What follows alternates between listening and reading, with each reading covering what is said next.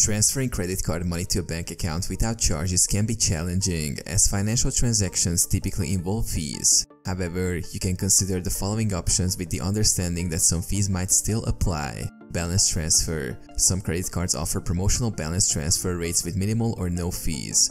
Transfer your credit card balance to a card with a low or 0% introductory APR. Be aware that there might be a balance transfer fee, but it could be less than a cash advance fee. Linking to a payment service. Connect your credit card to a payment service like PayPal or Venmo and transfer funds to your bank account. Be cautious of any fees associated with transferring money between accounts. Cash advance. While not fee-free, you can use your credit card to get a cash advance and then deposit the cash into your bank account. However, cash advances usually incur high interest rates and fees, so it's not a cost-effective solution.